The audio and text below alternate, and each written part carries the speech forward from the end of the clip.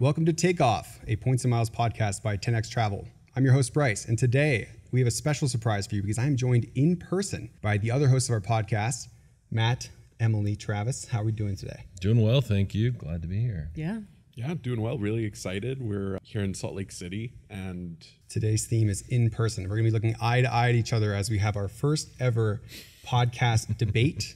In the notes, they actually called it a Thunderdome. Might get a little contentious as we kind of each take sides on an issue. But before we get to that, I want to remind everyone that if you are new to the world of points and miles, we encourage you to go back to episodes 1 through 6 of this podcast, where you learn the very basics, the fundamentals of points and miles, help you get up to speed so you can process the things we're going to talk about today and in future episodes. Remember that you can watch this and every episode on YouTube at youtube.com/@10xtravel. Most of them are not going to be nearly as fun as the one where we can sit here side by side, but hopefully this one goes well and maybe we can do more of them. And for any other lingering questions, be sure to join our Facebook group, the largest Points and Miles Facebook group in the world, currently over 340,000 members. In today's episode, we're introducing a new format because we're face-to-face. Again, Thunderdome, we are going to respectfully argue, strongly encourage points where we're each going to defend a different major hotel program. We're going to go through the nuances of the program, how the points work, kind of help you to educate you on how these things work, ultimately determine a winner at the end by, I don't know, broad consensus. We'll find a way to do it and go through some of the nuances of these different programs. Now, we each picked one, and this was done just by grabbing them, the ones that we're most familiar with. I grabbed IHG. I'll let the rest of you. I'm taking Marriott. I've got Hyatt. And I've got Hilton. And I think it's important for people to know this was like a first come, first serve. So I'd be interested. Leave your comment. If you're watching on YouTube or someplace you can leave comments, leave your comment about what order you think we selected these in. I also feel like it's appropriate for you to air the context of your debate team history. Is a pre-qualifier to this? Look, look. It doesn't matter. Even if they know that I was, on the debate team in high school, even when the audience weighs that in, Hilton is just so much better than all of the other hotel programs out there that it's not going to make a difference. The arguments have already begun. We're going to take turns, kind of who goes first, each make the case. At the end, we're going to have kind of a final argument or a closing argument, if you will. But hopefully as we go through this, it'll help to show you the different nuances of these hotel programs, how you can get the most out of them. And of course, luckily for you, you don't have to choose just one, right? It's a fun Thunderdome type concept, but I think all of us participate in all of these programs, right? No, I'm never staying at Hilton again after this. I don't think. Is there more? Do you want to dive into that? Or I is don't there even a have an backstory? IHG account. Yeah, I'm actually banned from all Hilton properties. Yeah. And, +1 to Hilton. Yeah. So let's start off. The first topic here is the best footprint. This doesn't necessarily mean the biggest footprint for these hotels, although you could use that to support your case. We're just going to say best footprint. And up first here, we have Emily with Hyatt. Great. I don't think I'm going to win this category, but Hyatt has a lot of pros in terms of the award chart, but their footprint is not as large as any of the other hotel brands that we're going to talk about. There's around 1,300 properties within the Hyatt portfolio as of like September of last year, I believe. So since then, they've added maybe 700 or 800 with Mr. and Mrs. Smith, and then Under Canvas, I believe it's called, the glamping resorts. So maybe we're up to 2,000 conservatively now, but there's some really high quality hotels in that small footprint. So are you going to go quality or quantity? That's an excellent question. Up next, Travis, tell us about Hilton's footprint. Yeah, well, Hilton comes close. It's not the largest footprint out of these 4 options. Actually, the largest footprint, I think, is Wyndham, which we're not even debating today. You want to pivot? No. Hilton, it's a big enough footprint. That's what matters, right? It's just right. 7,350 properties worldwide. And we actually get probably the best statistic out of that. And that's why you should vote for Hilton, is for the fun points. That's 1 Hilton property for every state of Hawaii. For every... Wait, What?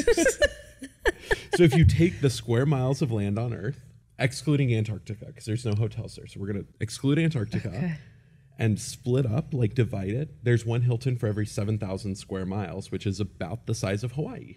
Oh, okay. Okay. Yeah, so if you map Hawaii, I was like, wait, What there's 1 states are Hilton in in the state of Hawaii? I was waiting for the State cut of- there to be like, let me try this again. But okay, No, it works. Yeah, all right. It works. Okay. So for fun statistical reasons, Hilton. It's so hard to like map Hawaii because many different islands. I can't even visualize like how big Hawaii is if you like put it over Colorado or something, Yeah. So, Well, when looking at states by size, I think it was like roughly the size of like Massachusetts. Like Massachusetts was a little larger, but it's more fun to say Hawaii than Massachusetts. Both of these are only half the size of your hometown of Houston, so you couldn't start with that. Is this your debate pro tip number one? Just bring in a really odd statistic and lead with that. Look, I'm the only one with a fun statistic here, so if you well, need that's a why I'm asking. I'm looking for You're not tips. done yet. Half the Do you team have hasn't anything gone else? yet. I'm pandering to the pro. well, let's see what statistics you two can pull. I only have one statistic, and that is Marriott has over 9,000 properties, the largest footprint of the programs we're debating today. So, in category. Oh, sorry. You still have to go. I still have to go. But Marriott still wins. Although we do have to preface this by saying there's a bit of bias here because we did say at a Marriott property last night, and we're saying in a different Marriott property tonight. So no bias, because they're all over the place. That's true. They are all over the place. Well, and so is mine. IHG, about 6,500 locations worldwide. They're going to add about 1,500 more in the next 5 years. I feel like IHG has a footprint that is much bigger than most people realize because of their brands. Most people, you hear IHG hotels, but they don't use IHG, that phrase, in any of their brands, I believe. So you drive by Marriott's, they love to put big giant Marriott on the top. Same for Hilton, it's everywhere, the H with the circle around it. But IHG is kind of sneaky, but it is quite sizable, almost as large as Hilton. So footprints all looking pretty good. Yeah, I mean, footprint, it's a tough category, right? You started off by saying it doesn't have to be who has the most hotels, but I don't really know how else you differentiate it other than whose footprint equals one hotel per state of Hawaii in the world. Right. That's the only way to measure it. Nobody actually. can argue with that because you have to take a moment to understand it. Up next, let's talk about the strongest card roster. And by this, I mean the number of credit cards and the quality of those cards that can help you earn points to be redeemed at this particular hotel chain. So on this one, let's mix up the order a little bit. We started with Emily last time, I believe, right? Yeah, don't do it to me again. I'm not Travis winning here this one first. either. Hilton's Easy. Let's see the statistic. How many Let's hear it. cards Yeah. per state of Hawaii does Yeah. Hilton have? Look, we're starting off strong. That's why he pivoted to me. He knew that Hilton was the right choice. He's already moved it into first. So strong streak going here.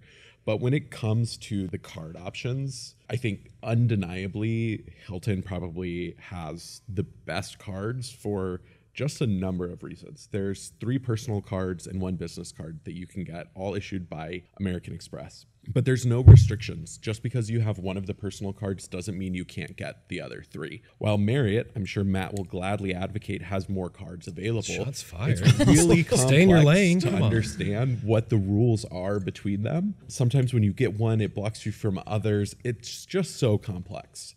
The simplicity of the Hilton card portfolio, as well as the fact that you can get all 4 of them, just means it's easy to build up those Hilton points fast. On top of it, Hilton is the only one with whose card you get the hotel brand's top tier status. Hilton has the Hilton Honors Aspire card. It does have a high annual fee, but you get Hilton Diamond, which is the highest level status you get. So you can immediately enjoy the potential for top tier benefits like upgrades to suites, breakfast credits, etc. So when it comes to card portfolio, there's no reason anyone else stands a chance against Hilton, but I'll let you try. We'll get to that in just a bit. First, I want to ask, does anyone here have the Hilton Aspire card? No. No. Okay. Yeah, You, you I was better hoping to after catch you that. on that one, but you do have it. My man walks the walk. Yeah. I say so. All right, Hilton cards. Up next, let's go Matt. Tell us about the Marriott cards. I understand your logic, but you kept mentioning 4 cards, and I'm just shocked because Marriott offers 12 credit cards split between American Express and Chase, so they don't rely on one issuer. Can you go ahead and just like share the restrictions on each 12 of those with us? Sure can't. Sure can't. There'll be a nice chart linked in the show notes that if you want to try and decipher it, but the opportunities are there. You can have cards issued by each issuer. However, you have to navigate that strategically. But again, I think 12 is greater than 4, so I'm going to take the cake on that one. And like Travis said, on the Aspire at Hilton, you can basically buy your way to top tier status. You got to work for it a little bit, Marriott. You can only get platinum on 2 of their cards, the Ritz-Carlton and the Bonvoy Brilliant card. You've got to put a little bit of work in if you want to get titanium or ambassador. So Now, I think it's also important to clarify, of those 12 cards, not all of them are publicly available for someone to sign up for right now. Is that right? that's correct. You may have to product change to get some of them. You can't apply outright. And again, the eligibility rules definitely do apply. It's complex. Yeah. So what I'm hearing is even though there's 12 cards, you can't get the bonus on all 12 cards. That's correct.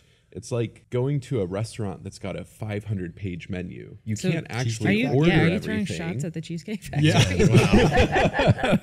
Maybe I am. I'm not here to call out any restaurant. But just because you have more options on the menu doesn't actually mean that they're better options. Have you ever not been able to order something off of the Cheesecake Factory menu? I actually don't think I've ever been to the Cheesecake Factory. Because why would I let myself go to such a level? Shots fired. Jeez, edit that out. Cheesecake Good Factory Lord. fans. Look, I have to have conviction for my points. That's how this is true. Stand behind them. And the Marriott cards are just Cheesecake Factory. Wow. Whoa. All 12 of them. So I'm up next with IHG's card portfolio. IHG has a very typical card portfolio. All the cards are issued through Chase. They have 2 personal cards, a higher end one with a $99 annual fee, and then one with a $0 annual fee, and then a business card with a $99 annual fee. The bonuses on them are quite typical, between 100 and 140,000 bonus points. That's a typical offer. I don't even know what it is immediately at the moment. I have had, I believe, all of these at one point in time. There used to be an additional IHG card. There was a $49 fee one. It was the IHG Travel Rewards 1. That is now discontinued for new applications, but I believe it's still out there if you are a current card holder. There's no restrictions on getting multiple of these. You can get all of them pretty much at the same time, all issued through Chase. Nice, clean, and simple. Easy to stack up all their points. And really, there's not a lot of moving parts or perks that come with these cards. You do go straight to their platinum level status, which is like second highest from the top. IHG status is not particularly fantastic. We'll get to that in a minute. But their card portfolio is nice and clean, easy to understand. You can get all of them, and it's easy to earn quite a few points. Back to Emily. Yeah, saving the worst for last. Hyatt, I don't think I can even defend their cards, to be honest. There's 2 of them. There's one personal card and there is a business card. They have historically low sign-up bonuses, so 30,000, maybe 60,000 points you're going to earn off of those, which sounds really low when you talk about pretty much any of the other brands that we're talking about, their card offers. But you do have to factor in that the award chart for Hyatt, the prices are lower, so maybe your 60,000 points goes a little bit further, but there's no restrictions on getting either of them. So it's simple from that perspective, but not going to blow you away on a points earning perspective. That's what I'm hearing is like Hyatt has already conceded 2 of the points. Yeah. I hope you've got some strong ones later, Emily. I'm sorry. Hyatt does. Don't you worry. Hyatt's a back half Yeah. competitor in this competition. Yeah. There is something really important, a big distinction between Hilton and Cheesecake Factory over here at IHG. And I mean, we don't even have to worry about Hyatt on this point. So is the fact that IHG, those cards are issued by Chase. So you have to be under 524 to be eligible for them. That's going to limit you because it's really an opportunity cost question. For some people, it certainly does make sense. But the opportunity cost of using those 524 slots for IHG cards versus maybe, I know they're not hotel cards, but let's say a bunch of United cards. Shocker. Had to get it in. Had to get it in. Whereas when you're over 524, you can still get the Hilton cards. So you can wait till you're over 524, get the Hilton card, so they're not impacting your opportunity cost with Chase. Half of your Marriott cards are with Chase, the same thing. I can't argue with this. Same thing applies. So the fact that the Hilton cards are not issued by Chase, in my opinion, is actually a really big advantage because the opportunity cost that you have to weigh in making the decision on Chase cards isn't there. Although I do feel like we have to give a slight knock on Hilton cards in the fact that most people get deceived by them. I'm looking at you right here, dear reader. How many of you have been through this situation? You get a letter in the mail. It's like, dear Bryce, we invite you to apply for this Hilton card. It has 150,000 bonus points when you sign up. And you're like, oh my gosh, that's going to be enough to take like my entire family to Hawaii for an entire week. I'm going to get this card. So you get it. You earn the bonus, you go to redeem them, and you figure out that like an airport Hilton costs like 60,000 points a night. And you're like, oh, I feel like I've been kind of bamboozled here. So Hilton points definitely have their upsides. All the arguments that Travis makes are fantastic. However, in my experience in talking to readers and having done this for a while, most folks' first kind of introduction to the world of Hilton points and cards is that kind of disappointing, wait a second, I thought I had like a king's ransom of Hilton points and I can book like a couple nights at the DoubleTree at best. So as moderator, half-point deduction for that one. Moving on here, let's talk about... I like how he's not giving me an opportunity for a no rebuttal. rebuttal. No, okay. no. Yeah. We have to keep the show going. I'm sorry. Next category is most consistent. Now, this is kind of left intentionally broad, like consistent in product, consistent in the different brands from one to another, consistent from areas, different continents even. So we'll leave it completely wide open. And this time we're going to start with Marriott Matt here. I think as we go through this, you're going to find that my passion and really trying to fight for these categories for Marriott is going to fall down and down. And this is probably the lowest energy one that I'm going to be able to put up here. Yeah, this is a race to the bottom for Marriott. There's no way for them to not get last place in this category, I don't think. I'm looking primarily on their elite breakfast credit consistency. If you're an elite member at Marriott, it is literally all over the place. You might get a muffin in a plastic bag at some hotels. You might get a full 5-star breakfast buffet at others, and anything and everything in between. You literally just never never know, depending on what hotel you show up to, what you're going to get.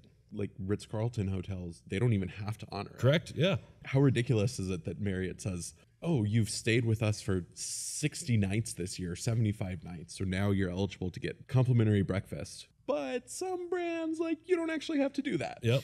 So there are literally some brands within Marriott that only sort of partially participate in the elite benefits, and that's super annoying when you get to a hotel and you're like, hey, I saw you had suites available. Can you upgrade me to one? And I'm platinum or titanium, and they say, no, we don't participate in that part of the program. That's happened to me before. It's really annoying. It is. Yeah. Because you do have elite status with Marriott. I do. Right? I'm titanium, yes. Okay. Because I feel like about once every other month in our staff Slack, Matt will be explaining how he's at a Marriott hotel and is encountering these experiences. Yeah. Here's a muffin in a bag. Yep. But I thought I was going to get a free buffet. And The worst is when they just give you the like $10 breakfast voucher, but then the base breakfast is like $25. Yeah. Well, I was going to say, I think the worst is they'll comp you the continental breakfast and you can do the like $25 upgrade to the buffet or whatever. Yeah. Brutal.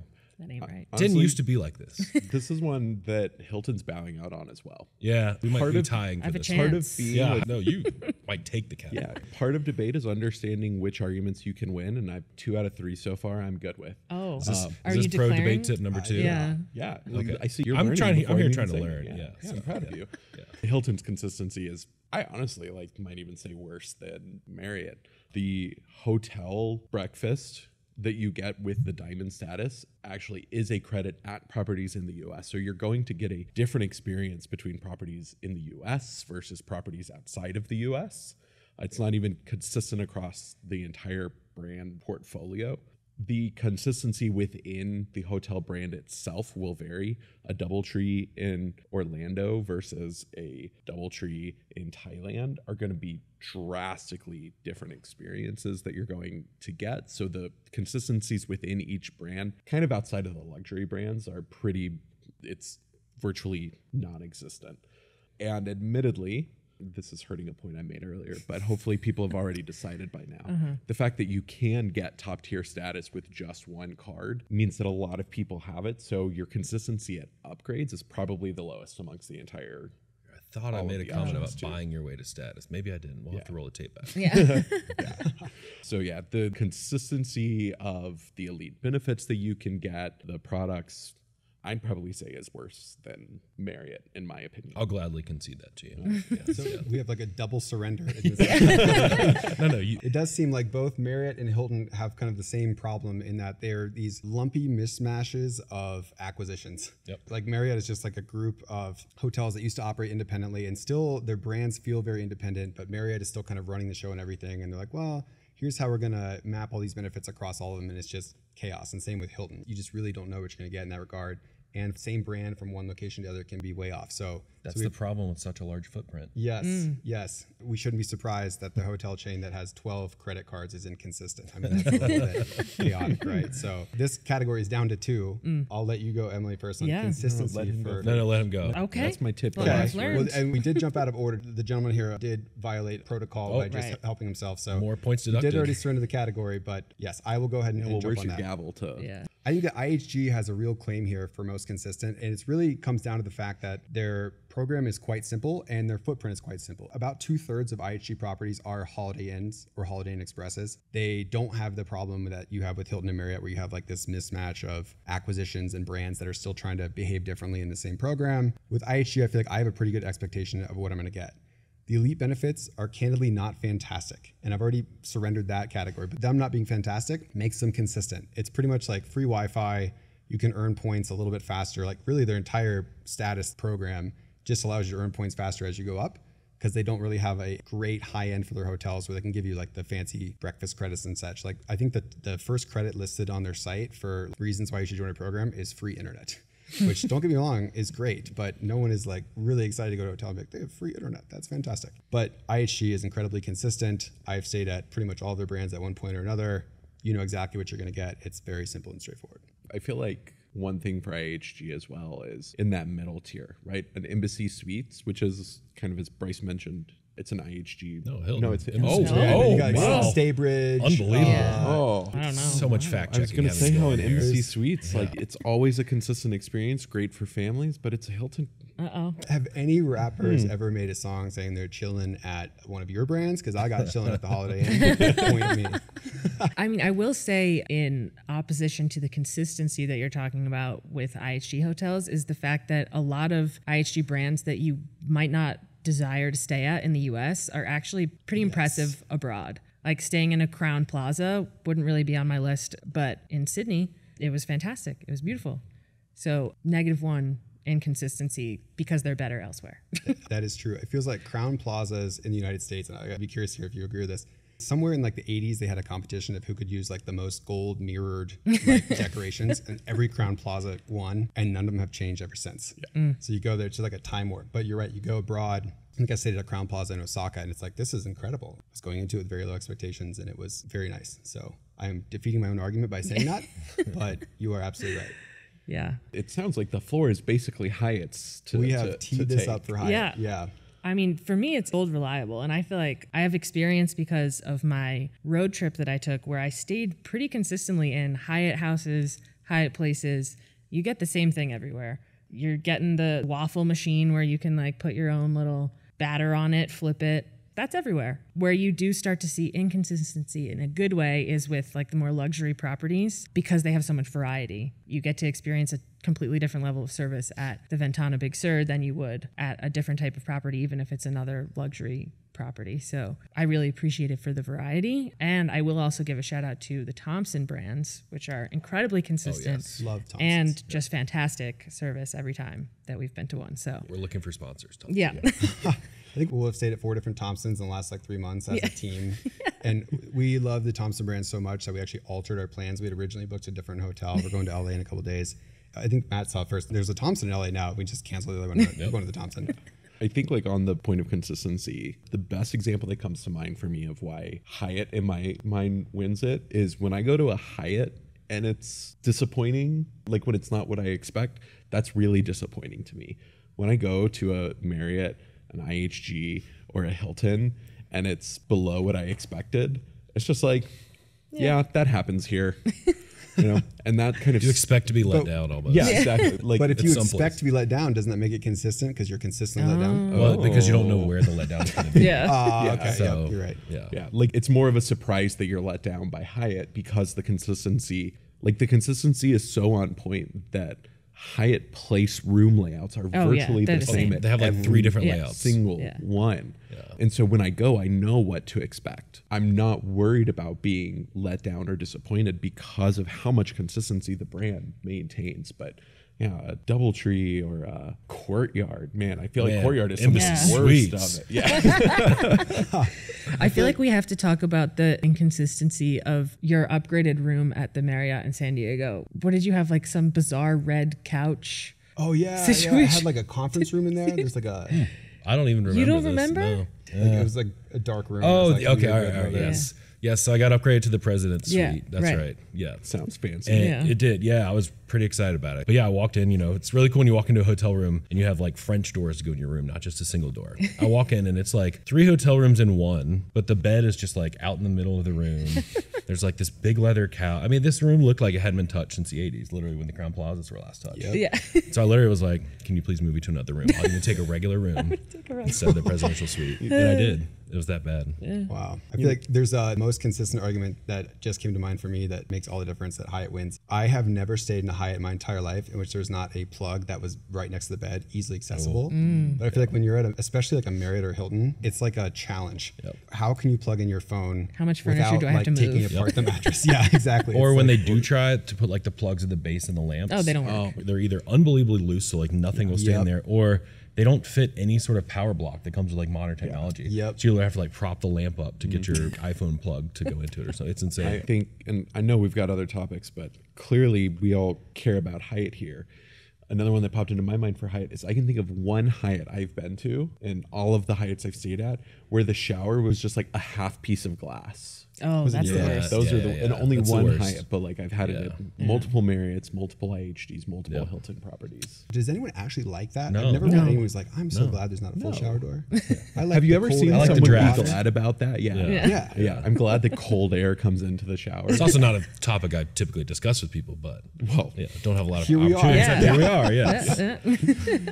blowout victory. Yeah, Hyatt, I think, wins that one. Oh, yeah. Undisputed. Yeah, undisputed. But we're kind of flipping the script on this next one. Most variety, which is kind of the opposite side of that coin, but potentially not. So I'll let each of us make our case. In fact, I'm slated to go first here, and I'm just going to like bow out. IHG does not have much variety at all. Hotel, motel, Holiday Inn. That's it, right? Yeah. So for all the reasons why it was most consistent, I mentioned that 2/3 of their properties are Holiday Inn branded. So there's not a lot of variety there at all. With the one caveat that we kind of discussed earlier, in that there are some properties, mostly in Asia, that will be under the same brand that you're used to here in the United States, but will just completely wow you. Intercontinental is one that comes to mind.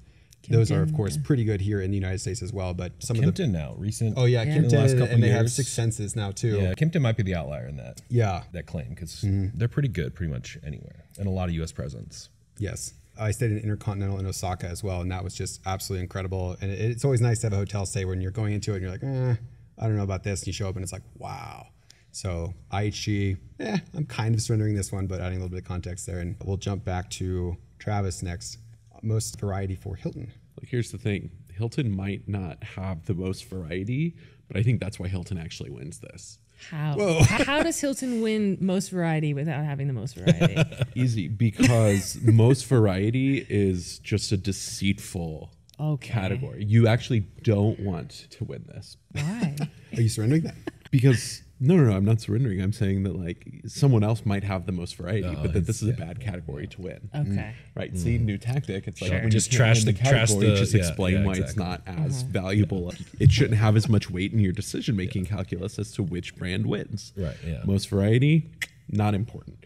The reason it's not important is because having fewer brands means less customer confusion. If I go and stay at a Waldorf or a Conrad, I know what experience I'm going to get because those are the 2 real luxury brands Except when you're let down. that Hilton has. I've never been let down by a Waldorf or a Conrad. Fair enough. Yeah. It's because there's fewer variety, there's a stronger brand identity and brand profile and brand standards. Let's take Ritz-Carlton, for example. Anyone who's been to the Ritz-Carlton in Aruba, which is a perfectly fine property, will ask themselves, how is this a Ritz? Like, Ritz-Carlton has this air of superiority in hotel brands, but the experience that you get is so different within that because there's not a clearly well-defined brand standard or identity. And I think a lot of that comes from the fact that Marriott is a mashup of Marriott, Ritz-Carlton, SPG, which means they've got maybe 30 different brands in their hotel portfolio. 34 in case you're wondering. Yeah, 34. It'll be 35 by the time this airs. Right, yeah. But it means, how do I even know if a Delta Hotels by Marriott is a good option? I don't. Like, where does that stack in the hierarchy? And when you go to the Marriott site, what they'll say is a luxury property. Like I said, Ritz-Carlton, they'll always tell you it's a luxury property, but you're not really always going to get that luxury experience that you expect because there's just too much variety there for them to actually have it well defined within each unique property brand. So most variety, sure, Hilton might not win, but I would say if you win this, that's probably negative points. Okay. I don't know how to follow up there. I feel like a lot of shots were That is, directly and indirectly fired at who I'm supporting in this challenge here. I think, well, Travis wins most variety in like debate approach. Like he's attacking the category. Attacking the category, and not not the himself. qualifications. So plus 1 point, -3, net -2. Let's talk about Hyatt next. Emily, tell us about the variety in Hyatt. I think they've got a lot of really unique properties. We talked about how it's most consistent, but there are properties like Ventana Big Sur, Andaz Papagayo, the Miraval properties. There's a lot of uniqueness that I don't think is present in some of the other brands. So You forgot Hotel, Motel, Holiday Inn right, over here. yeah. Well, there was I should have extended my arm. Right. yeah. But there's a lot of room to experience a ton of different things. Like for people who haven't been to Ventana Big Sur, it's in the middle of like redwood forest. It's incredible. So you've got that, and then you've got a Hyatt Place where you're just going to get your free breakfast and walk out. Well, So- and don't forget Mr. and Mrs. Smith, where Well, yeah. literally every single property is completely Every single unique property. and different, which is pretty cool. Yeah, like losing the small luxury hotels was kind of a blow, but Who'd it go adding to? Hilton. Went to Hilton, which gave them more variety, which apparently is a bad thing. Right, Yes. bad thing. Yeah, Sorry, yeah, yeah. you Like, can't but take the that. SLH identity is the uniqueness of each individual property. So its identity is uniqueness and variety. So that is good for that one brand because all the other brands are going to be consistent. So we've bundled up together the uniqueness in one thing. How many brands can you book glamping on points with? Actually, you can with Hilton now. Ooh. Yeah. All right. What's that? I don't remember, but when I was researching for this, I saw one. It said like camping brand that they have, and it actually kind of surprised me. Okay. Well, I guess I don't have the leg up on that one, but Hyatt did just add, I think it's under canvas is what it's called. Yeah, yeah. So the redemption rates are not fantastic, but you do have the ability to book camping with points now. So that's pretty unique. There's a lot of variety in that. Agreed. Marriott Matt, tell us about the variety in Marriott. As you've already heard from Mr. Hilton, attacking the category and the credentials, Marriott will win this category, which is not necessarily a category we want to win. 34 different hotel brands, which is part of the just everything's going to be different no matter what. You can never manage your expectations when you're staying at Marriott because they have so many different ones. A couple top tier ones like Ritz-Carlton, St. Regis, JW Marriott, all the way down to Fairfield Inns, Courtyards on the lower end, and everything in between. They have too many brands. I will admit it. Gives them variety. I mean, though. that's literally Yeah. Yeah. yes. So they get the variety, but I don't think that's actually what you want. But I do think Hyatt is the actual only one that rewards you for embracing the variety. That's fact. I was That just is a looking at fact, my yeah. Brand Explorer actually over here to see where I'm at. One of the cool benefits about Hyatt is that if you stay at all their properties, I think for every 10 different properties you stay at, you get a free night. Buckets of 5. Is it buckets of 5? Okay. Which used to be really hard when they were much smaller. Yeah, it is 5.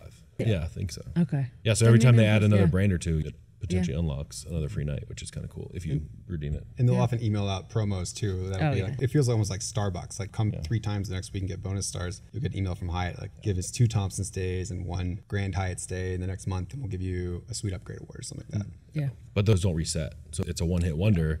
But in 5 years from now, you might unlock a free night because you've closed another circuit of 5. But that is also nice that it doesn't reset. So it's not you have to earn it in this 3-month period. Well, you can't really gamify it either. No. Too much. So We don't like when you can't gamify points. yeah, definitely don't like that. Yeah. All right, up next, let's talk about wow factor. We're gonna on this one start with, I believe it's Emily's turn to go first. Oh, no. Hyatt Okay. wow factor. Well, I already kind of like blew it by talking about Ventana Big Sur already. So there's that one. There's a lot of properties that have incredible service and are in really unique locations. I know the Andaz in Costa Rica and Papagayo is on my list for sure. So that's one that has a wow factor for me. I just love how unique they are. And I feel like there's always something else that I can try that will wow me. So even though the footprint is smaller, I think the quality really hits home for the wow factor. Excellent. Matt. With Marriott, you just never know. You might be blown away at a high-end hotel. That happened to me. And you might check into a hotel that should have been renovated 30 years ago. Also has happened to me. You just literally never know. Wow factor was not defined as being good wow. It could be like That's true. Well, that's fair enough. Fair enough. I like you're attacking the category. Yeah. expand the category, whatever you have to do to win. IHG not going to win on the wow factor, candidly. If you think about our engagements with readers and when we're talking, like, all right, where do you want to stay? Where do you want to go? You will hear folks mention like Ventana Big Sur. I can't think of a single instance in which someone's like, there's an IHG property that I really want to stay at. So they do have a few high-end properties that we kind of There's a mentioned couple in earlier. Asia. The Intercontinental Yeah. Penang. We should. That's I the wanna one. stay Yeah, at the that's the one. Intercontinental And you have Penang. like the Intercontinental in Bora Bora, which is like an all bungalow property. But like I was looking at rates last night and kind of prepping for this, and it's like 198,000 points per night. So save up like, a year worth of points. You might be able to get 1 free night, and then the cash rate beyond that's going to be out. It's just ridiculous. So there's a few options, but I don't think IHG is going to take the cake here. So we'll turn over to Mr. Hilton. It's okay. Hilton does take the cake here. I think Emily has put up a really good fight with Hyatt, and I would probably say that Hyatt challenges Hilton on this the most. Marriott has some fantastic properties out there. It's just your experience could differ, but this goes back to what I said about when you go to a Waldorf, you're getting a Waldorf experience, whether it's the Waldorf in Orlando, which Great way to do Disney. Yeah, it's I'd say a I've great been. way It's great. to do Disney, or whether it's one of some of the most aspirational properties. I think when people talk about some of the most aspirational properties in points and miles, Hilton starts really creeping up there. You've got the Waldorf in the Maldives, the Waldorf in Cabo, the Waldorf in Beverly Hills, the Conrad in the Maldives, the Conrad in Bora Bora. There's a number of properties that fall into the Hilton portfolio that are really up there, really unique. You know, the Conrad Koh Samui is one that's been on my mind for a long time. It's built like on this hill. There are all these big, basically individual buildings on stilts just along the hillside overlooking the water in Thailand. How many points is it going to cost you to stay there? 95, last I checked, 95,000 a night. Okay. Really? Yeah. Wow. Yeah. If you can find They have pretty good availability there. nights. Yeah. Okay. Yeah. Right. And especially once you factor in your 5th night free, which helps bring down your average cost. Oh, I see that where was, we're that was a going little here. dig in case It you didn't wasn't. catch it. Oh no, I that caught was it. well Why is it played. the 4th That night was well free like played. she has though? I mean, that seems worse, right? Only if you have a credit card. They're $99 fee at most. Like, but yes. When it comes to wow factor, whether it's a city hotel like the Waldorf in Beverly Hills, which a lot of people consider to be one of the best city hotels anywhere in the US, maybe even the world, although big shout out to the Park Hyatt Sydney from what I hear. Yes. And even though Breakfast like buffet was unbelievable. Yeah. I really think that once you start paying attention to those aspirational properties, whereas IHG has a handful, Marriott's got some too, like for sure. Let's not discount Marriott. I think the biggest around Marriott is the property can be unbelievable, but the service may not match up, or vice versa. Yeah, I mean, I was pretty disappointed in my service at the St. Regis Maldives. Beautiful property, but like the service was just a little off. I think that wow factor from the Hilton properties is a little understated compared to others, but that there's a reason why people get much more excited for availability at the Waldorf Maldives than the St. Regis or the Ritz or the W or the JW Marriott. Sorry, Marriott. That was just like I can't argue with Yeah. you. Yes, yeah. I like the dig. I don't know if you caught it, but that was a good dig. Yeah. really no. good. Well, I think let's keep moving forward. And this next category is going to kind of throw a bone to Marriott, and I'll even let you go first. Sympathy right? category. Amenities, right? The best amenities, kind of like unique, off-the-wall things that you can expect when staying at this portfolio of brands, if you will. Well, the first one comes to mind. It's less of an amenity and more just awesome, but it's hard to overlook the daily savoring of champagne at St. Regis. Total gimmick. I don't even know if you would consider it an amenity, but it's just awesome. I don't know that I there's call it anything amenity. else there that Yeah. compares. Yeah. Well, it's not, and it's not just the saber. They saber it and then they serve it. to Yeah, everyone it's who not walks, completely right? wasted. So it's not just a Yeah, show. Yeah. Well, except that when they tell you that it starts at 6 and you show up at 6:10, they've already distributed all of it and there's no more Well, champagne. you're 10 you were minutes late. late. I would Even though call they that told most you, consistent. they said it runs from 6 to 7. So that to me implied, oh, if I show up between 6 and 7, I can get a free glass of champagne. And then you show up very early on in that time period and they say, we're out, sorry. If you're on time, you're late, Travis. Well, it's a good thing that there is no time restriction on the best amenity at Hilton's, which would be Best amenity is the DoubleTree chocolate chip cookies. I've never had a respect. DoubleTree chocolate chip cookie. Well, you're really missing they're actually they're really good. They're warm. So Okay. it's probably been 20 years since I've had one, but in my memory, they were unbelievable. They might be disgusting now. I have no They clue, might be, but yeah. That's how I Way feel back about in- Dippin' Dots. yeah, right. Yeah, we were just talking about Yeah. this. Yeah. I mean, it's good enough that they publish the recipe for people. Oh, fair enough. So, I haven't Have you looked. made that? Are you about to bring out a plate behind your chair Yeah. of ones that you In a make for us? future Yeah. in-person podcasting episode, we have to make the cookies. Yes. Like That's this is just going to gonna become be a the cooking show episode. at Yeah, some right. point Yeah. soon. Yeah. I mean, sheep pan dinners. Yeah. Right. Boom. Let's do it. Yeah. Cookies are a dinner, right? Yeah. Yeah. We'll go to you, Emily. Best amenity, Hyatt. My personal favorite amenity is, again, Ventana Big Sur. I will not stop talking about it because how could you? They deliver a s'mores kit and also delicious cookies. We'll have to compare, but to your room so that you can use the fireplace in your room to make a little s'mores kit. It's pretty good. All of these, though, pale in comparison to IHG's free Wi-Fi. Enjoy your cookies without Wi-Fi. Right. Yeah, good luck Basic getting the or recipe. enhanced Wi-Fi. Ooh, I think you have to pay more for enhanced. Yeah, it's Yeah. just basic. So Yeah. don't try to stream anything. There's only one Ventana Big Sur. Yeah. There's a lot of double trees. If you're under 21 in the US or under whatever the drinking age is in your legal country, you can't take advantage of the champagne savoring. People of all ages and the larger number of double trees means that the amenity is more accessible for more people. playing the accessibility card now. Unbelievable. It's not the most accessible amenity, sir. All right, we got a couple more categories to go before we move into closing arguments. Up next is path to status, talking about how easy or doable it is to earn a worthwhile status with your hotel brand. I believe we are up to Matt to go first on this one. Awesome. Well, Marriott is a respectable organization that does not allow you to buy your way to top tier status. They do offer platinum status, which is their, I guess you'd say, mid-tier status offering, but it's pretty much all most people need because you get priority access to upgrades, free breakfast as you try and navigate all the different breakfast offerings that we've talked about earlier. But you can get those on the Marriott Bonvoy Brilliant card from American Express and the Ritz-Carlton card that's issued by Chase. But the rest of the cards that they have, most of the remaining 10, I guess you would say, some of them do offer elite status, maybe gold or silver, but they all offer elite night credits of some varying quantity. I think the lowest would be 10 and the highest would be 25. You just have to kind of check to see what some of those are. But it really makes qualifying for elite status pretty easy because it gives you a fast track, but you still do have to earn it the hard way. For example, I start out every year with 40 elite night credits from Marriott because I have a personal and a business card. So I still have to put in a little bit of work to get to 75 for the titanium. And I do feel that with Marriott, and this is with Hilton as well, holders of the platinum card by American Express immediately get gold status with each of these brands. But I do feel like kind of like the Hilton card offer scenario I mentioned earlier, most people who see that assume like, all right, I'm going to walk right in and get the presidential suite with the weird red couch or whatever. But it's generally not as good as one would think when you say gold status. Gold was great back with SPG. After that, it's not quite worthless, but it's pretty close. Yeah. Unless you're thirsty, because I think that's where you start to get the bottled water. Oh, yeah. The free water. Cool. So I'll go next on this one. IHG has a relatively simple path to status, although the status, as I mentioned earlier, is a lot more simple, straightforward, and doesn't have the frills that you'd have with other brands. I believe they have 5 status levels. You get all the way to number 4 just by having either their personal or business card, the ones that have the $99 annual fees. It's called Platinum Elite. That gets you the free Wi-Fi. You get 1 category room upgrade, but when 2/3 of the properties are Holiday Inns, don't get too excited. And you can earn points. I think it's 80% bonus earnings on points and spend when you have that status. Beyond that, you have to get up to 60 nights a year, I believe, to get to their top tier ambassador status. I truly don't know anyone who's ever done that before because if you're staying at bulk hotels, you're probably not picking IHGs. And they do have one kind of nuance in that you can buy their ambassador level status for $200 per year. Shame. Or I'm not even going to defend it. You don't even have to have ever stayed there. You can go on their website right now and buy ambassador status for $200 per year, which gets you, I believe, 2 category room upgrades. Again, most Holiday Inns.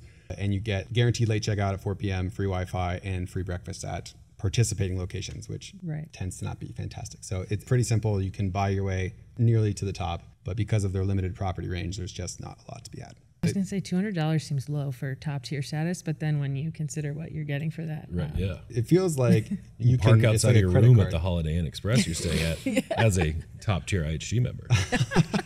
Wow. All right, let's go back around to Travis here on path to status. 1 card, top tier status. Don't have to work for it. You just might have to work for the benefits you get from it, like the upgrade. Since everybody's diamond, is that right? You got to work for the $550 to pay the annual fee to get that car. Is it $550 or $450? It's one of those. It's not a small amount of money. I think it's still $450. Is it? Yeah. Oh well. It's semantics. A lot. Yeah. It's a lot of money. Well, it's less money than you'll need to spend for those additional 20 nights at Marriott. That's true. That's true. That's true, and you get it right away too. So you get it right away. Yeah. Quick argument. Hyatt, path and status? Yeah, I feel like because of the consistency and the variety within Hyatt, the top tier status of Globalist is the most valuable out of any here. So in order to reach that, you have to stay 60 nights or get 100,000 base points. And you can use the credit cards, the personal and the business card, to spend your way there. If you never stayed at a Hyatt property, you'd have to spend $120,000 on the business card in order to get to Globalist level status. So obviously if you can do some stay at the hotel for a few nights and complement it with putting spend on a credit card, then you can get there relatively simply. What is it? 5 nights for every $10,000 you spend on the business card. So there's a way to do it pretty simply, and the perks that you get are incredibly consistent across the properties. Simply, it just costs you $120,000. I mean, it's simple. It's not easy, but it is simple. Why aren't you telling her about the work you have to put in for the $120,000? Spend $120,000, spend $450. These things are about the same, right? Mm-hmm. Right. Yeah, it's close. Yeah. But I mean, it sounds like IHG is probably the cheapest to top tier status, but maybe the most top worthless? Tier, no. But the most worthless.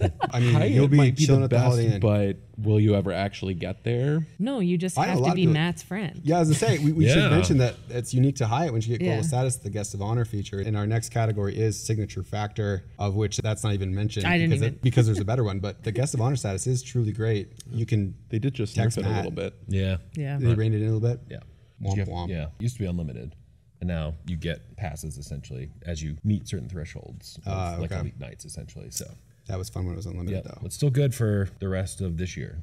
I guess until February for me. So I mean, if it was still unlimited, path to status for Hyatt becomes simple. It's called befriend someone with status. Yep. And you effectively have status, right? Bingo. Start a podcast, get people on it who have globalists, and then just be like, please help me. While I'm How much easier can that get, right? All right, the last one here before closing arguments is the signature factor. This is something that really sets your program apart from others. Maybe the best feature would be one way to call it. We are back to me to go first here.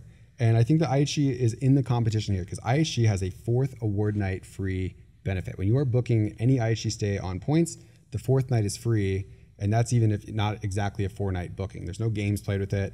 If it's a 10-night booking, you get the 4th and the 8th night free. That is a fantastic feature. You do have to be an IHG card holder to get that. But I have to imagine that if you're booking for award nights at IHG, you already are one. That is perhaps the most lucrative X number night award free night that I'm aware of in the entire space. I've used that many times before, and I'm a big fan of it. And that is the end of that debate. We win. Let's go back over to Travis for Hilton signature factor. When you book 5 nights with points, you get the 5th night free. Granted, that is not unique to Hilton, but the Hilton also has some absolutely phenomenal and aspirational properties. Hilton has a really sneaky award chart. I've talked about this in other episodes where Bryce is talking about how 60,000 points or whatever for a DoubleTree at an airport. Yep. But what makes Hilton's award chart so unique is the fact that you can actually get value from it from transferring Amex points as well as from Hilton points you get directly. I don't really think any other brand can boast that, right? Emily kind of conceded like transferring Chase points rather than opening those cards. Who knows what Marriott cards you can get, but you got nothing. Should generally not be transferring bank points to Marriott. IHG kind of the same boat. It's not worth the transfer ratio, but because Amex transfers 1 to 2, meaning for every 1 Amex point you transfer, you get 2 Hilton points. That 100,000 point per night property is actually 45 to 50. If you're doing 5 nights and you add that 5th night free, can't do that much math in my head, but it lowers it even more. So the sneakiness of the award chart to combine bank points plus the points you've earned directly, I think that that's the best factor of Hilton is the fact that whether you're earning the points from the card or transferring from American Express, Hilton's bank partner, it's a good value either way. And that's something that I don't really think any other of the brands mentioned here have. You were not wrong. No, fair. Emily, tell us about Hyatt's signature factor. For me, it's the favorable award chart. Like Travis is saying, he's trying to make an argument that Hiltons are going to be cheaper, less expensive if you transfer Amex points, which is not wrong, but the Hyatt award chart, you're going to get like a comparable hotel to the Waldorf or the Conrad for 35,000 points per night, 40,000 points per night. So that's really the highest you're going to see for Hyatt. So when you're trying to stay at a Hyatt place or a Hyatt house, those are like 8,000 points per night, 10,000 points per night. It's really the difference between a shorter vacation and a much longer vacation. So for me, the signature factor is the award chart. I will not gloss over the fact that there are no additional free nights when you book multiple nights with points. So you're not getting that benefit, but that's kind of baked into the lower costs. Yeah, the predictability and the cost of that award chart are truly fantastic. Where you do see that come out, and where I've seen that in my own travels, are booking kind of low-level Hyatts that are suddenly super popular for some reason or another. One example that comes to mind is I stayed at a Hyatt house to go to the Eras tour with Taylor Swift. I mean, it's not a great Hyatt. It was like in Cincinnati. Like no one's getting excited about that. But it's $800 and some per night because it was next door to the stadium that Taylor's performing at. People are fighting to book these rooms. They're going to sell out. And I booked it for like 9,000 Hyatt points per night. I find that many Hyatt points in the couch when I get up between the cushions. So, or like the Hyatt House Augusta as well. If you're going to the Masters, insanely expensive. But Hyatt does not completely ratchet up all the points on that. You can still do it. So point Hyatt on that one. So long as they keep that award chart. Yeah. So please, Hyatt, don't do it. Don't break the award chart. We'll be so sad. Let's go to Marriott. Matt. Marriott concedes the category. Ooh, wow. Marriott has no signature factors that do not overlap with anything mentioned here, and they're all negative. So Here's what I'll give to Marriott. Yep. All right, I'm interested. I'll give this to Marriott. Marriott, out of all of these brands, probably doesn't play with award nights the most. Some of the signature properties, you're generally going to be able to find award nights. But Hyatt's probably the worst at this. Sorry, Hyatt. But like the Andaz at Maui, good luck ever finding an award night there. The hotels in the Hyatt portfolio will play around with things to where you can't find award availability, and that generally doesn't happen with Marriott. I agree primarily. However, since Marriott rolled out the ability to top off the free night certificates up to 15,000 points, I can't tell you how many times I've seen a hotel that's 66,000 points where I could use a 50K free night certificate, top it off to 65,000 points, and it's 1,000 points out of reach. So yes, but I have seen a lot of that since that rolled out maybe 2 years ago or so. Yeah, that's fair. Yeah, seems like a great way to upset your customers. Yep. Oh, Yeah. just short, you know? Yeah. It's like that commercial, the guy with the dollar bill on the end of the fishing pole. Oh, almost got it. You know, it's those vibes. All you have to do is listen to one timeshare presentation and get like an extra 1,000 points. Yeah. Unbelievable. No. 2 hours of your time for 1,000 points, you wouldn't do it? Exactly. Great deal. So we're getting up next to closing arguments. And now here, I do feel like the order in which we go is kind of important. So I want to throw a bit of a curveball here. We're going to play some rock, paper, scissors, shoot. We're going to have you two play against each other. We're going to play against each other. Winners play each other. Yeah. I have very limited closing arguments. Okay. Well, we still have to determine order here. So ready? We're going to play rock, paper, scissors, shoot. You two play each other. We're going to play each other. Okay. All right, ready? Rock, Wait, are paper, we going scissors, 1, shoot. 2, 3, shoot? Rock, paper, scissors, shoot. All right. So you beat me. Yeah. Okay. Wait, we're doing best 2 out of 3? Nope, just one. It sounded like y'all did it twice. Well, we No, tied. well, we tied. But Yeah. you've been Okay. negotiating the category while we were gone ahead. Rock, paper, scissors, shoot. Oh. Rock, paper, scissors, shoot. Okay. Okay, so Emily plays Matt. Winner goes first, loser goes second, and then Travis and I, we got to play for the bronze medal here, if you will. Ready? Okay. Oh, Rock, paper, scissors, shoot. wait, what? All right, wait. Yeah, we don't have to play each other. I should go for Yeah, because you both won. Now, this is the championship game. Yeah, this Oh, is all right. So this play is each the other. Olympics. I don't know what you guys yeah. are watching on This TV, is the but Olympics. this is Rock, paper, scissors, shoot has to be An Olympic sport. Yeah, right? I'm sure I it mean, is. breakdancing is. Ooh.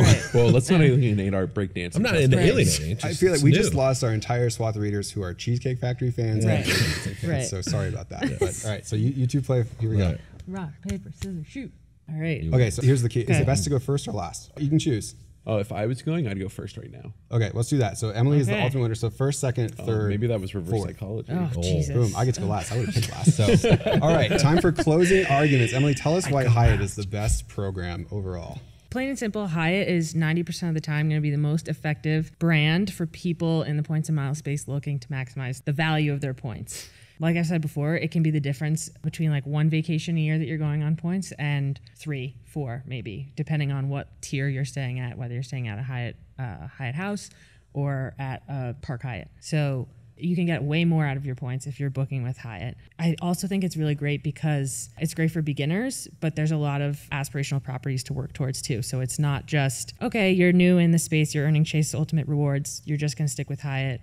You can start out by booking multiple vacations a year, staying at lower end properties, and then you can still kind of, I'm going to save up my points and I'm going to shoot for the Andaz in Maui and hope you can find a single night. But I think it's just all around a great place to start, and it's not limiting as you get more advanced in this hobby. Excellent. Matt, you are next. Marriott's an interesting place in the world of points and miles. This is not Marriott of 5 years ago, which would have been a much stronger contender in this Thunderdome. That's what we were calling it earlier, yeah. So on the one hand, it's relatively easier to earn points, not quite Hyatt status, but Hilton, but pretty close on your spend. Especially if you have co-branded cards and status, but you can almost never justify transferring flexible points to Marriott. So unless you're topping off a few thousand here or there, I don't think you'll find anybody that ever recommends you transfer points to this program from both American Express or Chase. So you're kind of stuck in that. You would have to concede that to Hyatt and Hilton because those are both great options for this. But on the flip side, yeah, sorry, I'm leaving you out. But on the flip side, they have the biggest footprint. So they're literally everywhere. And so wherever in the world you're trying to go, there's probably going to be a Marriott there. And so you'll have to evaluate and hope you have some points to use or hope they have low cash rates so you can earn points on them. And then the flip side also is just the quality of the experience is literally all over the chart. So this is not my closing argument to win. It's just a... This is just the end. This is a summary. reality. This isn't an argument. reality. The man's honest. Yeah, and they've essentially abandoned an award chart. So you can also almost never be able to plan for a redemption you want to make far out in the future because you literally have no idea what it's going to cost because there's no award chart. So it's very much a conundrum because I want to try to defend them and tell you why they should win, but they can't because of the reasons I outlined above. Where Marriott does win is they're the only winner up here that has a very prominent hashtag, Bond Void. Yeah. That's not a positive. It's not No, a good thing. it's No. not. Travis, you're up next. I might as well be going last because we all know IHG doesn't stand a chance amongst any of What did these. I The reason why Hilton wins is for a number of reasons. It wins the important categories. Your luxury experiences are dialed in. Your ability to earn points has the most variety out of any of the options here. Whether you're earning from the Hilton cards directly, from paid stays, like you earn an incredible amount of points at Hilton when you pay with your card to stay there, or if you're transferring points from American Express.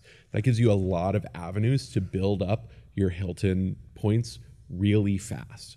Additionally, it's got that sneaky award chart. You add that 5th night free and transfer some points in, and it's basically bringing properties roughly in tier with Hyatt's. Emily's going to try to convince you that that's an advantage of Hyatt. It's basically null and void.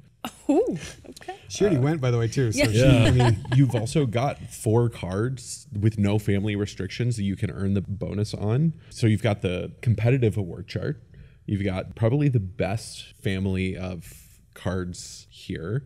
You've got the benefit that it actually makes sense to transfer bank points there, which it doesn't for Marriott and IHG. You can get top tier status really easily. And even if those benefits and those experience from the status is inconsistent, let's be honest, if I'm just getting a $10 breakfast credit, let me go out and enjoy breakfast somewhere that's not my hotel. Sure, it would be nice to be able to use that there, but I think a lot of times it's one of those benefits that's really might even just be a little bit of a drawback. So for what matters, it seems clear to me that there's no option but Hilton. Strong case. Yeah. I'll go last year with IHG. I feel like IHG is often overlooked by a lot of the readers that I talk to and a lot of people in general because of that brand confusion. Generally, when folks are working their way through points and miles, following our conventional strategy, they reach IHG and they're always asking, what is IHG? Like, is that a hotel? Is that an airline? I'm not even certain. So IHG branding, folks, if you're watching this, you got to work on that, really. But IHG has a case to be made here because it is a relatively simple, straightforward program overall. You get almost all the way to the top of their status with a very simple credit card with a $99 annual fee, either a personal or business one. Their card portfolio is pretty good, issued by Chase. They have pretty high bonuses. IHG's award chart can go all the way down to 10,000 points per night. So you can get a lot of bulk or like quantity over quality, if you will. 4th award night free. So if you're trying to stay for a lengthy period of time and you're not looking for something that's really high end and blow all your points, IHG is going to be the one for you. And it's just simple to understand. They don't have 12 credit cards. They don't have crazy different brands and all the inconsistencies that we've talked about earlier. It's simple, it's straightforward, it's easy to understand once you can get past the idea of like, what is IHG? So for that reason, I think IHG wins. Yeah, but you don't have cookies. There's no counter arguments to be made here, sir. Right. Decorum must be respected. I do think there is one important thing for our readers, and we're going to do this for everyone, and I'll even let Hilton go first. Oh, you'll let Let it. yourself Okay. go first. No. I think we can talk about this, right? And obviously, like, there's a lot of debate that we can have about this for education and fun, right? I enjoy doing this, but I'm sharing the points with a little bit more vigor and bias. And to help people be able to frame this, at the end of the day, the most valuable program is the one where you're getting the most valuable experience from, which generally for most people isn't going to be status, free breakfast, even cookies. It's going to be which program are you most often able to redeem your points for free nights from. So we're not going to go hotel by hotel, but what I'm going to say is that the program with which I most often out of these 4 end up using to redeem for free nights, it's probably a close tie between Hyatt and Marriott. I definitely use those more than I use Hilton or IHG. It goes back and forth. Like a few years ago, it definitely was Hyatt. It's been Marriott more recently, but I would say over my career in points and miles, those are the 2 that I've definitely used the most. So to help our readers understand our inherent biases, I'd like to ask y'all, and I know that this is unscripted, but which of these programs do you actually find yourself using the most? Yeah, definitely Hyatt. I mean, for the first time, I transferred Amex points to Hilton for a stay that was longer than just like one night. So I haven't stayed there yet. I'll let you know how it is. It's an SLH hotel, which is nice because that's new to the property. Yeah. So yeah, I really haven't done that much before. It's pretty much been Hyatt. I have taken a number of Marriott stays though too, because I have many of the cards that are available and a lot of them come with free nights. So that's an easy like, oh shoot, I need to be at the airport super early in the morning tomorrow. I'd rather just go there tonight and use a free night and stay there. So most of my Marriott stays are pretty short. For me, it's Hyatt, especially this year, because I've been globalist, which has been fun. So I've definitely leaned more towards Hyatt. I typically do just because it's such a great way to use points. And it's hard to overlook if there's a nice Hyatt or even just a Hyatt Place or Hyatt House, depending on what you're doing. But over the years, it's been Marriott. So Yeah, definitely Hyatt for me for all the same reasons that have been mentioned earlier. So easy, great award chart, easy to earn the points with Chase Hilton Rewards. Yeah. You should still vote for Hilton, Right. But And as you're voting, I feel like we have to emphasize that it is not choose one at the exclusion of the others, right? Let me go ahead and guess. How many of you have accounts with all 4 of these brands? Yeah. All of us. How many of you have made a redemption? Wait, you don't have an IHG I account? don't have an IHG account. Get out. I don't need one. You don't need. Oh, okay. Yeah. Well, most of us use all of these, and there's a combination. There's going to be reasons to do one or the other. You don't have to be completely loyal to one. You should be balancing all these things for all the reasons you heard on this podcast today. That's what we are all doing. So. I mean, this year I will have done redemptions with Hilton, Hyatt, Marriott. I think I've done a Wyndham as well. Definitely a travel lodge. Yeah. I've come close with IHG. It's kind of like Bryce said, one that I myself have not used that much, but I've looked into it for whatever credit that gives. But yeah, you're right. Like at the end of the day, you're here to get free travel, and this idea of being loyal to one brand or the other isn't necessarily the right way to think about it. It's find the value that you can find right now and be willing to pivot away from that when your strategy just needs to change because it makes more sense. Be able to find that value in all of them. The sake of this debate is more hopefully for your entertainment, definitely for our entertainment, is a fun format to present this information to you so that way you can learn. So even though I know all of you are going to end up voting for Hilton anyways, understand that choosing Hilton doesn't mean that you shouldn't be trying to get value from Hyatt, shouldn't be trying to get value from Marriott. Bryce picked last is why he got IHG. I didn't even pick. I was told 2 days ago, hey, we're doing this. And it was between Wyndham and IHG. And I was like, all right, IHG. But yeah, this was fun. So to kind of wrap things up here, whether you're brand new to Points and Miles or are an expert, we would encourage you to sign up for our paid membership program, 10X Travel Plus, where you'll have the opportunity to schedule one-on-one consults with us or other members of our 10 expert team. Maybe you're trying to dial in that hotel strategy. You're not sure which one's going to apply to you. You can have a one-on-one conversation. We can kind of walk through and make sure you're doing things right.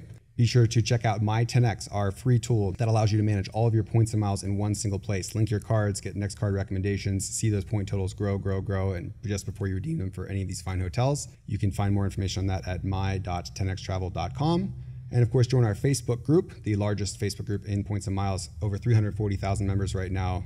10xtravel.com insiders. You can just search it on Facebook, or it's linked all over our site and in the show notes. And for all of us here at 10X Travel, I'm Bryce Conway. This is Takeoff, a podcast, and now I guess could you call it a show?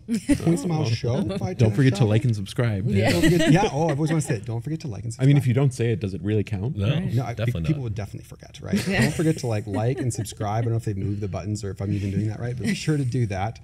And we so appreciate you joining us here today. We'll talk to you on the next episode. Goodbye.